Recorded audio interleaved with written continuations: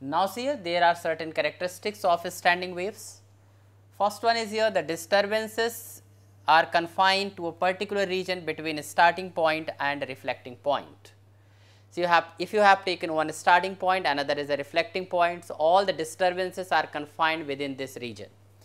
Now, second one, no onward motion of the disturbances here.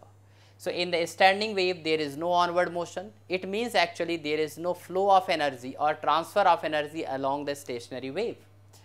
Third one is here, there are certain points in the medium in a stationary wave which are permanently at rest are called nodes, and points vibrating with maximum amplitude are called antinodes. So, there are the certain point in the stationary wave which are permanently at rest, they are referred as nodes, and which one, the particle or the points which are vibrating with maximum amplitude are called antinodes. And see here, the distance between two consecutive nodes is lambda by 2, and the distance between two consecutive antinode is also lambda by 2, that is here written here as the sixth property. And the distance between one antinode and one node adjacent node is here lambda by 4. And now, the fourth one is here, the medium splits up into number of segments and each segment is vibrating up and down as whole. So, in the formation of a standing wave, if you have taken a string, so whole the medium gets split into the number of segments and each segment vibrate up and down as whole. So, now the fifth property is here also, the distance between two consecutive node is lambda by 2 and two consecutive antinode is lambda by 2. The sixth one also we can include like this, like that here, the distance between one node and adjacent antinode is lambda by 4. And also see here, in that case the time period and wavelength of the standing wave is equal to the component waves. It means the waves which are forming standing waves. Now see standing waves in strings and normal modes of vibration. So now see here, suppose you have got a string like this of length L and its two ends are fixed.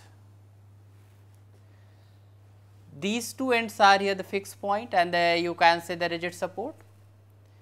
Incident wave is going from this side like this and it is reflected from this side. So, this one we take as here the incident wave and another one is taken here reflected wave. See here, the wave is being reflected from the rigid support. So, there is a phase reversal or you can say phase difference of 180 degree. So, for incident wave we can write down here the wave which is going from left to right, we can write y1 xt is equal to here a sin omega t minus kx, and for the wave which is being reflected we can write y2 xt is equal to a sin omega t plus kx plus pi. There is a phase reversal of pi, that is 180 degree. So, we can write here minus a sin omega t plus kx. Now, according to principle of superposition we can write here y1 plus y2. So, we can write y is equal to a sin omega t minus kx plus here, that is here the minus here. So, we will be getting a sin omega t plus kx. So, this is the equation here. We can solve this equation by using the formula sin alpha minus sin beta is equal to twice of cos